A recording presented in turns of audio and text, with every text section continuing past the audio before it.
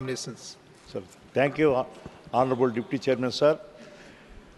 As a member of OBC Welfare Committee of Parliament from Rajya Sabha, I would like to bring it to your kind attention about the injustice caused to the students belonging to other backward classes, that is OBCs, by the Medical Counselling Committee of DGHS while filling up the All India quota of undergraduate and AIMS medical seats for OBC reserved candidates.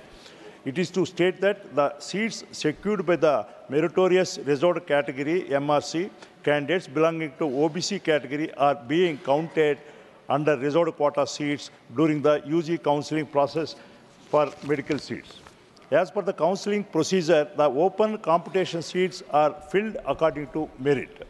Thereafter, the reserved category seats are to be filled by the SC, ST, OBC candidates as per the rules of reservation. In the event of a sliding MRC, such open competition seat vacated by them has to be filled by a candidate belonging to the same reserved category in the order of merit.